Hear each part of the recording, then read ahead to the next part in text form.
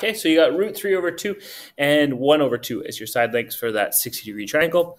If you look at your 45-degree triangle, the two legs have to be the same.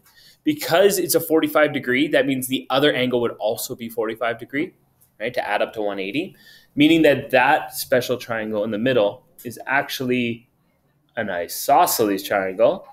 Isosceles, hey, pretty good. Meaning that two sides are the same. So the only way that could happen is if this is root 2 over 2 and this is root 2 over 2.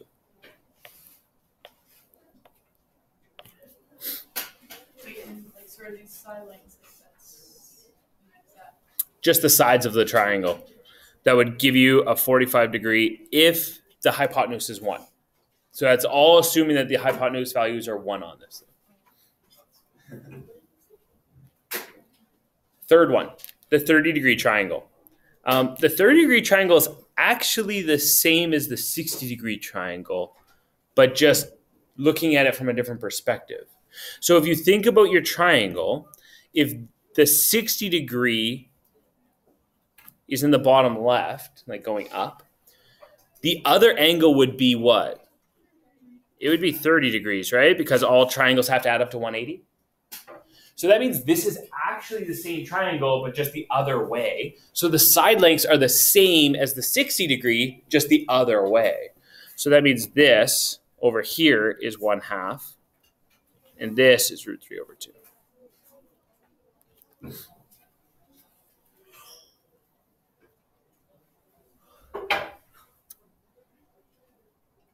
Cool. Those are our special triangles. You could build all those and prove it with SOHCAHTOA and Pythagorean theorem and that jazz, but we're not going to sweat out. We're just going to have those 3 special triangles. Cool. Which one, sorry? Yeah, so that's like how you can prove special triangles, because if it's 60, 60, 60, you could cut it in half. And like that's what I'm saying. I'm not going to go through the proof of why these triangles actually work out the way they work out. You're going to blindly trust me that those are the side lengths on those triangles. Awesome. We're going to take those triangles and we're going to put them on something called the unit circle. So essentially, we're going to graph those triangles. We're going to put them on a Cartesian plane. Someone shutting that door, Blake. That was a wicked lemon. That's scary. That's me and the loader burying the truck. Okay. You guys did not do unit circle last year. Some did, some didn't. I believe one of the classes didn't, and I said, I'm not going to teach you unit circle. That's your Math 3-1 teacher's problem. And then you're like, I came to bite you. Hey, that's bad karma. So what the unit circle is it's on the Cartesian plane. It's called a unit circle because the radius is 1 unit.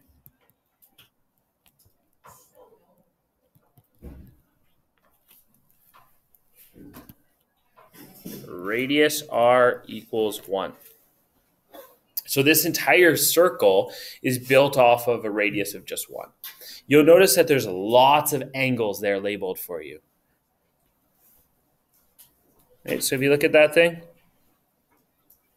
they go all the way from 0, and they go all the way around to 360, and they have all those different angles that you're going to have to need to know. Really, it's just those 3 special triangles built in 4 different places. But it's the same 3 triangles over and over and over again. Okay? If we look at quadrant 1, and you look at the 30-degree angle, the 30-degree angle looks like this.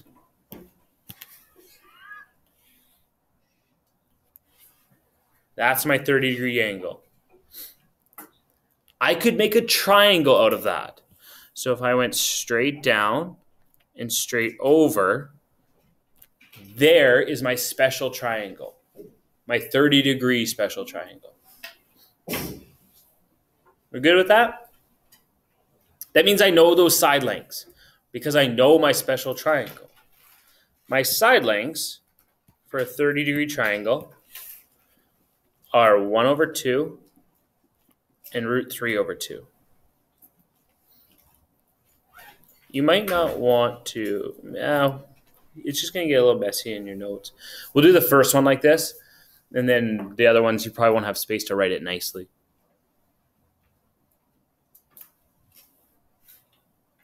We see that? Cool. Okay, that means that this point out here, which we called last year, Mathematics 1, like a terminal point. It's the end point on a line. We actually know that point's location. We know its XY coordinates. That point would have an X value of root 3 over 2 and a Y value of 1/2. So like this is a special point on our unit circle where we actually know the coordinates. It's root 3 over 2, comma 1/2.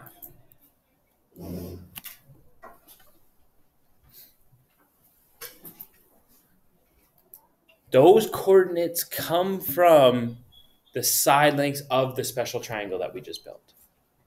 That's why they are what they are. Before I move on and start adding triangles, are there any questions about that one? Because it's going to be important that you know what the heck I'm talking about here. Just a reminder, makers, that there is Panicle Pizza available for sale in the canteen today. Panicle Pizza for lunch. It's in the middle of every video. It's just like, get your Panicle Pizza. I should be charging them like some sort of commercial rate here. Free advertisement. Right? Are we okay with that? So we see the triangle red, angle 30 degrees, side lengths. We see how the side lengths connect to a point. Cool. Okay. Next triangle. So if you look, they now have an angle out here. This one is going to get messy, so I don't know if you want to write all these triangles. If I drew that out to that point on the unit circle, and I went down and over, this creates another special triangle. That green one is the 45-degree triangle. And I know the side lengths of that triangle. The side lengths of a 45-degree triangle are root 2 over 2 and root 2 over 2. Therefore, that point is root 2 over 2, root 2 over 2.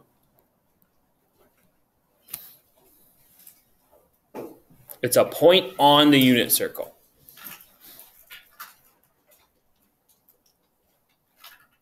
If you went to 60 degrees, I get the same idea. I get another special triangle. This is my 60-degree special triangle, meaning that I know that point out there as well. That point would be the same point as my 30-degree triangle, but reversed, right? Because it's now 60 instead of 30. So it would be 1 over 2, root 3 over 2.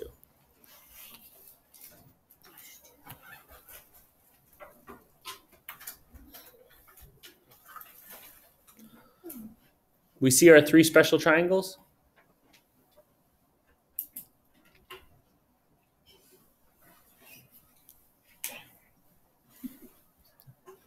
Cool. There's a lot more points on this unit circle that we need to know. But they're really just those 3 points in different quadrants. So if you took those exact same 3 triangles and you built them somewhere else, you would get 3 more points, but they're very similar. So for instance, let's go and build our triangle in quadrant 2. The 30-degree triangle would go here.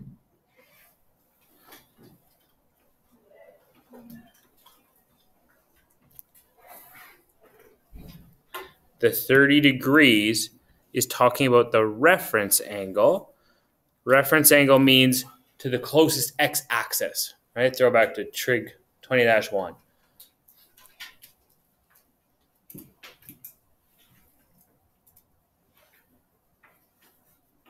Okay, that means I know that point over there. It's going to be the same one as this 30-degree triangle, which is root 3 over 2 comma 1 over 2. It's going to be the exact same distances because it's the exact same triangle, just built the other direction. The only difference is that it's not going to be positive root 3 over 2. Because I went left, the x value has to be negative root 3 over 2. And then positive 1 over 2. Because I went left and then up to build this triangle.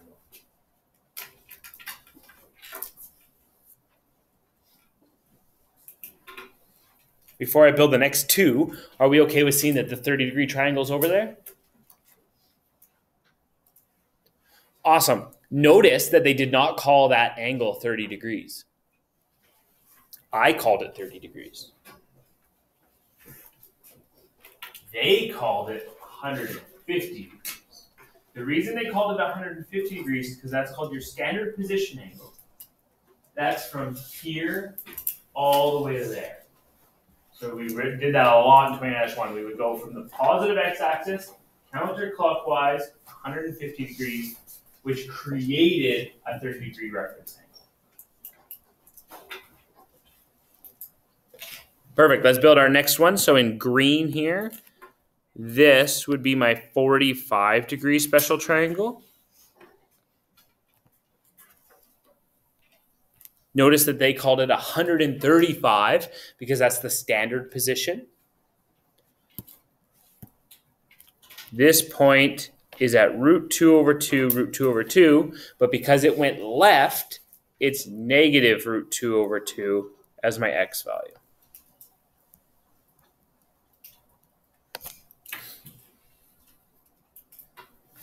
And then I can build my purple one as well. That gives me a 60-degree reference angle. It went to the left. Therefore, it's negative 1 over 2, root 3 over 2.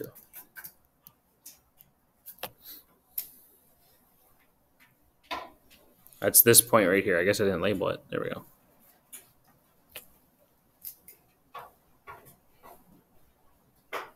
Feeling good? It's negative because it went left. All right. Y value is positive because it still went up. Left and up would be negative, positive, negative, positive, negative, positive. Cool. If I went down into quadrant 3, what would I know about these points? They're both negatives because I'm down in quadrant 3. I went left and then down. Therefore, they both must be negative. My points create those triangles. So the first one would be 30-degree triangle, which is negative root 3 over 2, comma, negative 1/2.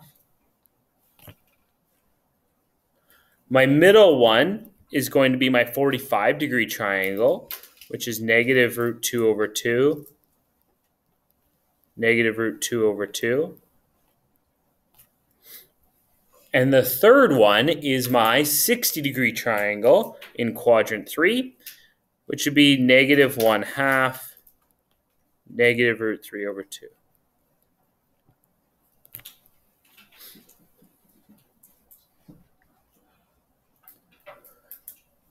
Yeah. Where's the 225 one?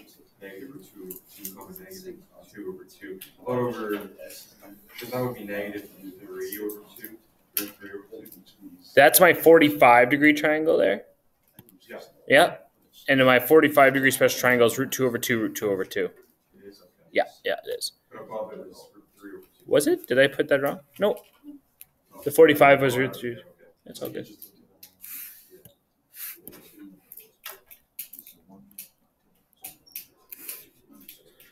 Okay, if you built these in quadrant 4, which value is positive, which value is negative? Bingo. X is positive because I went to the right. Y is negative because I went down. But it's the same 3 points because it's the same 3 triangles being built. So the one closest to the x-axis is my 30-degree. So that's going to be root 3 over 2.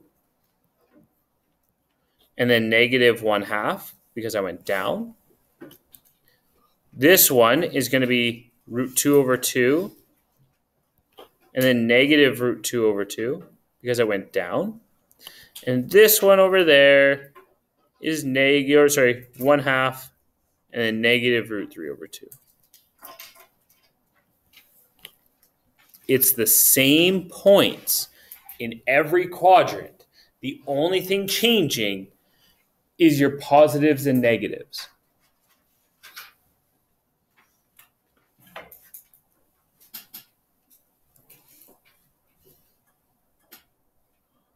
Perfect. There's 4 special points on this triangle that we haven't talked about, or actually on this circle, not triangle. Those 4 special points are if you are on the X and Y axes. So if you look, let's do in orange, there's a point there at 0 degrees.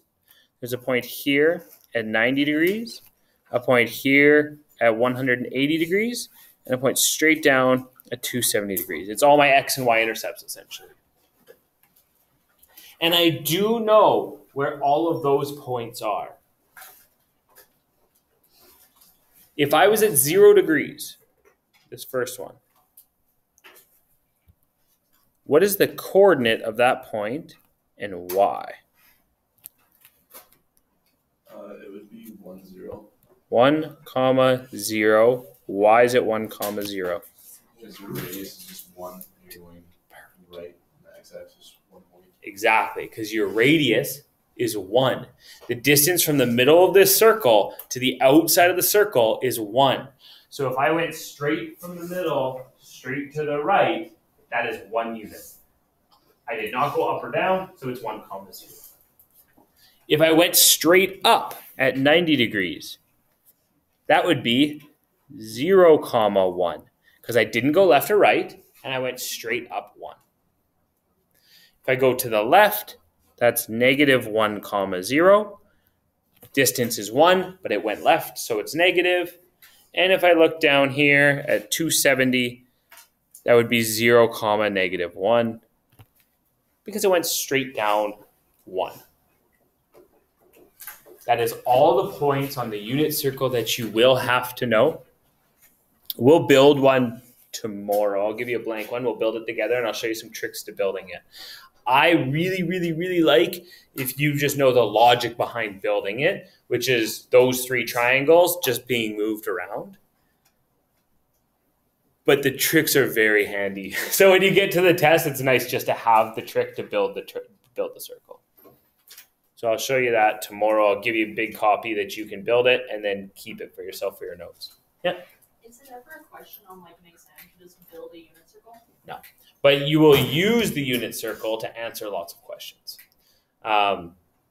which is, I think, what we're going to do right now.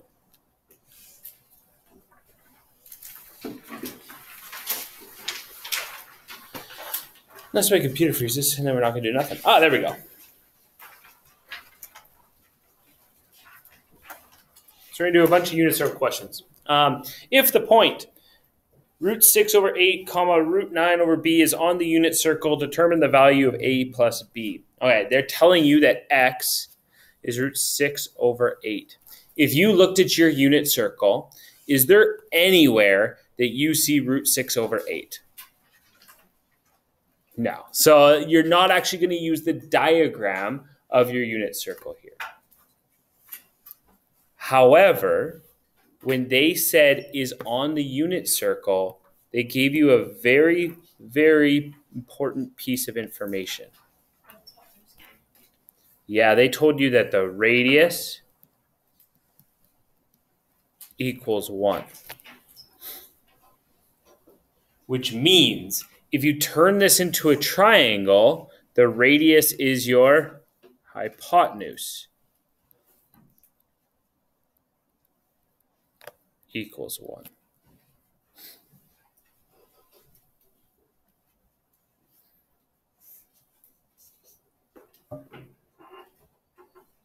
Agreed? We would do these things last year. I think the best way to tackle it was to draw it. So if we draw what we know,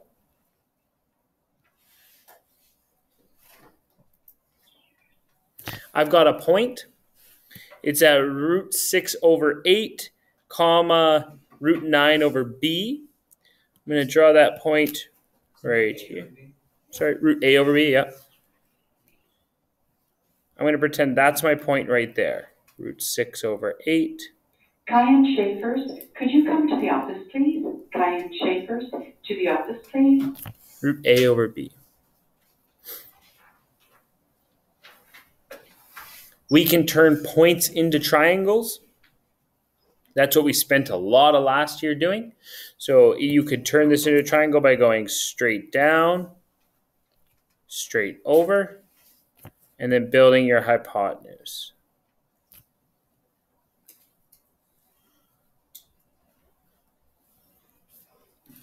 I know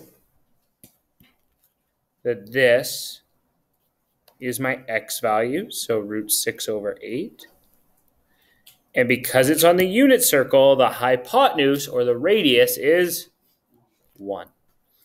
My goal is to figure out what value goes there in my triangle, the y value.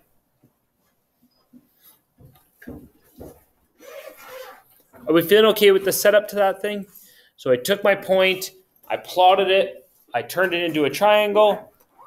This will give me that distance of my triangle. I don't know this distance, which is my y value. I do know my hypotenuse because it's on the unit circle. Perfect. If I have a triangle and I need to find one of the sides and I know the other two sides, what strategy should we use? A squared plus b squared equals c squared. Yeah, some of you might have learned or memorized that if you're looking for a leg, you could also use c squared minus b squared equals a squared. They're just rearranging the formula. To each their own. Both ways will work. So if you're like, oh yeah, I know that, then do that. If you're just a squared plus b squared and then you want to rearrange, then do that as well. They mean the same thing, right? I gotta stop doing those lame arrows. They don't even look like arrows. Yeah, there we go. When you use Pythagorean theorem, C has to be your hypotenuse. That's the important one. A and B interchange, but C must be your hypotenuse. So that means this is 1 squared minus b squared, which is root 6 over 8 squared, equals a squared.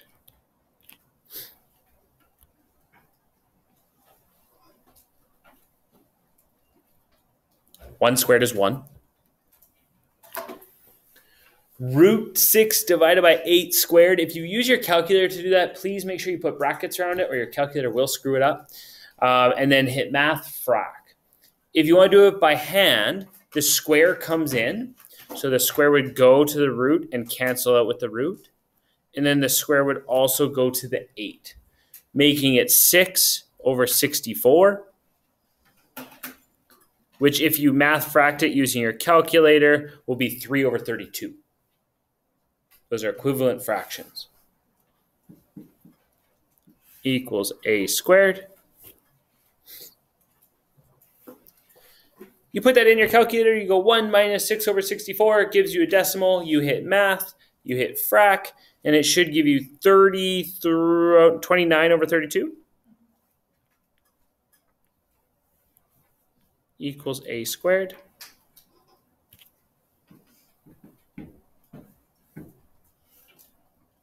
And then what's your last step for Pythagorean theorem? You square root both sides. When you square root a fraction, you square root the top and you square root the bottom. Wait, but because a squared is equal to the square root of a over. Yeah, we're just not there yet. Yeah. So you square root both sides. You get the square root of 29 over the square root of 32 equals A. Which is correct, but not the correct answer.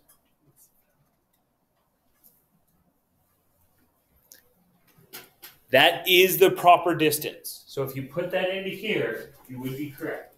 However, they said that that distance can be written like this, root A over B. That means there should be no radical on the bottom. That's called rationalizing your denominator. It's taking a fraction and getting rid of that radical in the bottom. You would have done this a lot in the first unit of Math 20-1. So you had to get rid of root signs from the bottom. To do that, you multiply by whatever the radical is. So if I have root 32 on the bottom, then I need to multiply by root 32 to the top and to the bottom. Like that.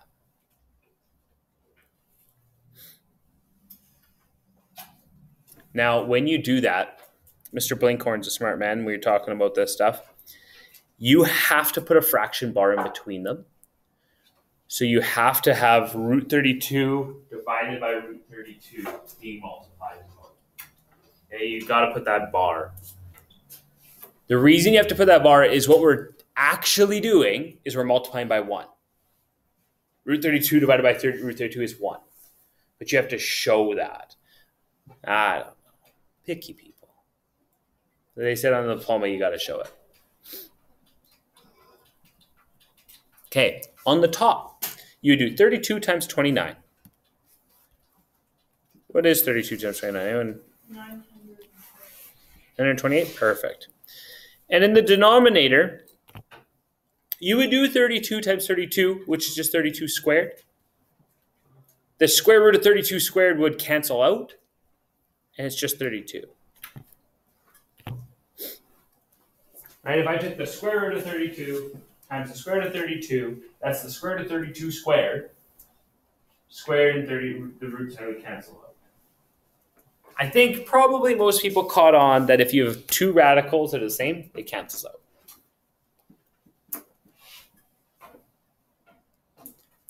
Awesome. That is still not the right answer. It still equals A. We did get the root sign off the bottom, which is awesome, but it's not the correct solution because it's not in simplest terms. So you need to reduce that thing.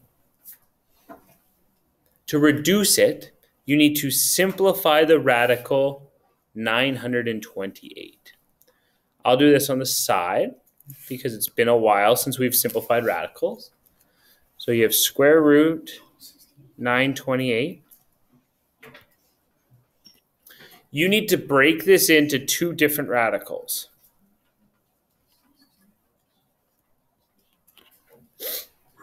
It's got to be two numbers that multiply together to be 928. The numbers have to be very specific numbers. You need to find a perfect square number that divides into 928. So perfect square numbers are like 4, because I can square root 4. 9, because I can square root 9. Right? We used to build a little chart. It would be like 2 squared is 4. 3 squared is 9. Remember that chart? And your job is to find the biggest number on that chart that would divide into this thing. The biggest number you're going to get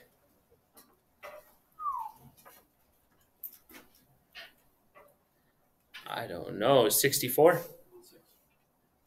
64 goes in? Is there a bigger one?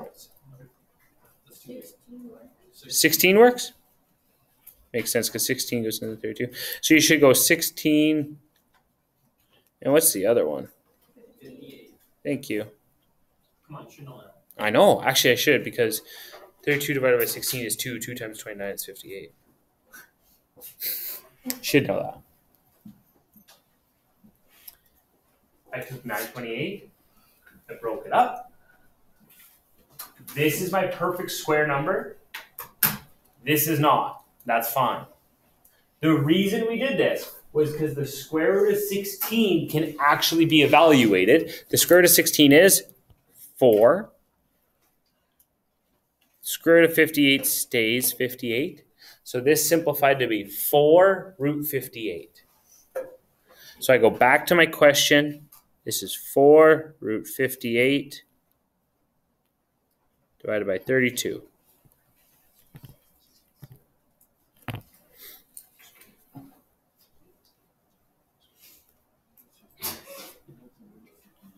And now we can simplify this fraction because we have two coefficients, and those coefficients can both divide by 4. 4 divided by 4 is 1, so it's just root 58. Notice that I didn't divide the radicand by 4, just the coefficient. And then 32 divided by 4 is 8. The distance on that triangle is root 58 over 8. That's a lot to unpack.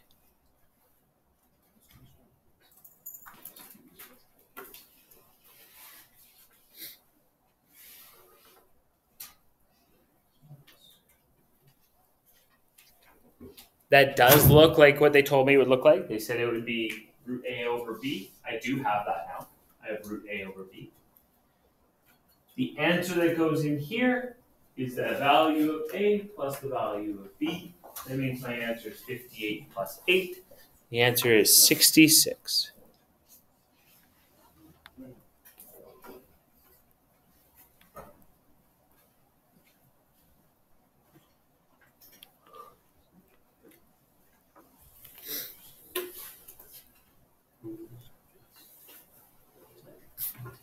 There's a lot there.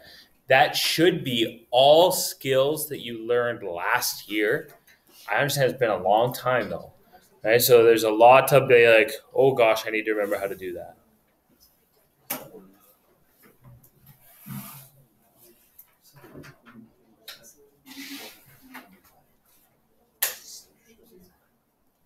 I see people looking at that with like faces of like, Anybody want to ask a question on where a number came from, why I did what I did? No?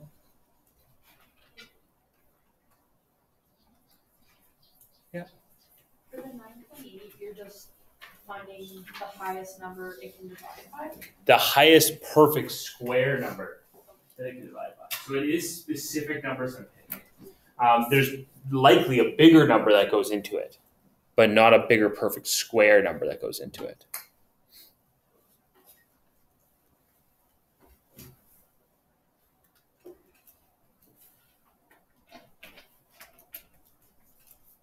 Okay. Looking at that. Another skill we learned last year was that you can actually build most triangles in more than one quadrant, right? So for instance, I could have taken this same triangle and hypothetically, I could have put that in quadrant 4 and it still would have fit all the same information that I knew. Right? Like if I drew it like this, you don't need to worry about drawing it. But hypothetically, I could have drawn that triangle with a radius of 1 down here. And it still would have had the same x value, and I still wouldn't have known the y value. Right? Like this thing could have a hypotenuse of 1, and it could have had an x value of root 6 over 8. And I still could have not known the y value. That's the same triangle, but in a different location. Hypotenuse of 1, x value root 6 over 8. Hypotenuse 1, x value root 6 over 8. Both of them have an unknown y value. Right? They both are unknown. That's what we spent a lot of time last year doing as well. We would take questions, we would build them in 2 spots. Isn't The answer doesn't say that it's negative, which is why we were able to put it up here, right? Like in the quadrant 1 instead of quadrant 4. But it's also pretty up for interpretation because they didn't say that B and A couldn't be negative numbers, right? So you could have technically had a negative value in there. Well, only for Yeah, only B, you shouldn't ever have a root A. Agreed. And you really shouldn't have a negative on the bottom either. But that's why it's kind of like loosey-goosey up for interpretation on that question. In the future, they will clearly define which quadrant you're in because of this conundrum. Like because of the fact that you could put triangles in more than one spot and it still technically would work. To know where you build your triangle, you need to be confident with what's positive in which quadrant. So I'm going to talk about that for a minute. If you're in quadrant 1, this is quadrant 1. This has a positive X and a positive Y. If you go to quadrant 2, this is quadrant 2 over here. You would have a negative X and a positive Y. If you go down into quadrant 3, that would have negative X values, negative Y values. And if you go to quadrant 4, that would have positive X values because it went to the right, and then negative Y values because it went down.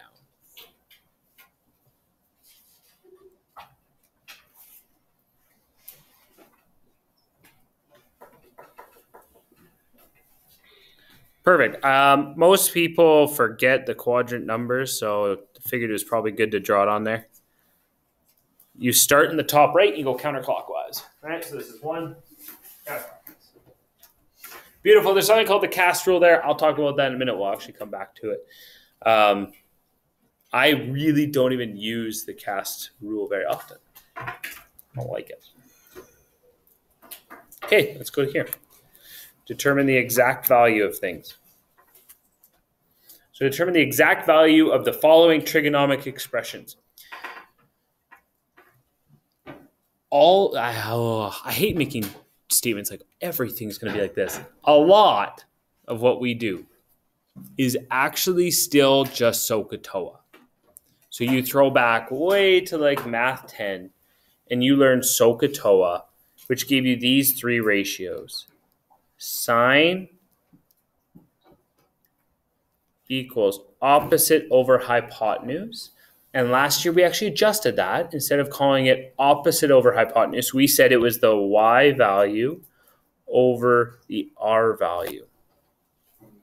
Because when you were on a triangle, the opposite was actually the Y value and the hypotenuse was the R value. Cos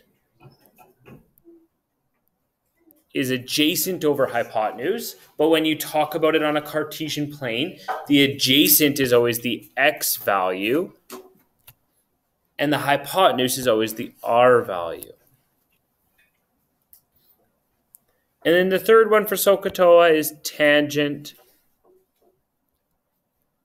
which is opposite over adjacent in SOHCAHTOA, but when we applied it to triangles on a Cartesian plane, we realized opposite was always Y, adjacent was always X.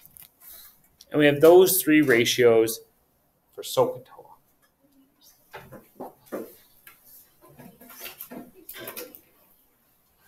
We're still going to apply those ratios to these questions. It's just the unit circle makes it very, very, very convenient. So convenient that you actually will just ignore SOHCAHTOA for the most part and just know answers without having to do any actual math. Yay, right? Okay, let's look at sine of pi over 6. Pi over 6 is a radian measurement. That is not an angle measurement.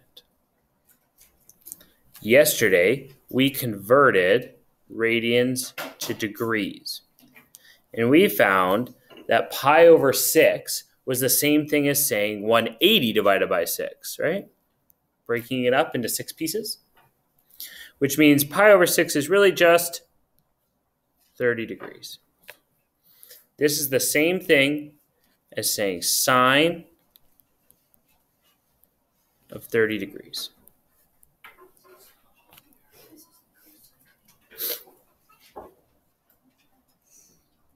Agreed? Pi over 6, 30 degrees, same thing. Okay, to calculate the sine of something, using SOHCAHTOA, sine of 30 would equal the y value divided by the r value.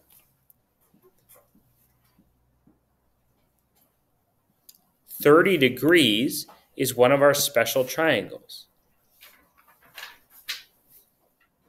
meaning it's on our unit circle.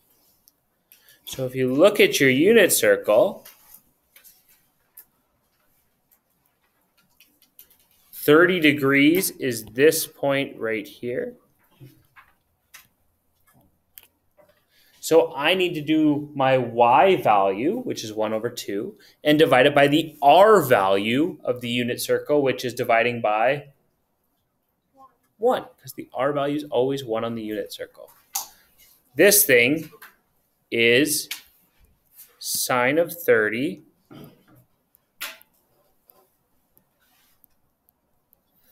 equals y, which is 1/2, divided by r, which is 1.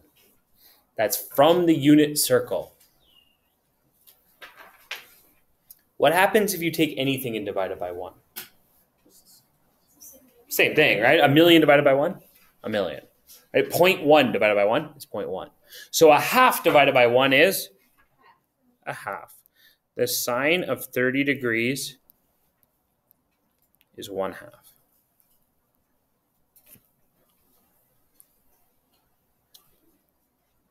That's the long way about doing that question. Yeah.